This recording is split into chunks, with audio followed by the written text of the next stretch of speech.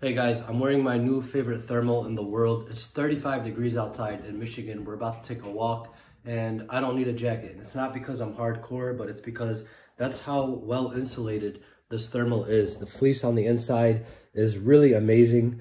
Nice tight feel, which is what you want in a thermal. And then this feature right here is a game changer because you don't need a hat and a mask and all that stuff. You simply do this. You can still talk. The breathability is awesome because it's not too thick. So overall, the functionality is awesome. It stays in place.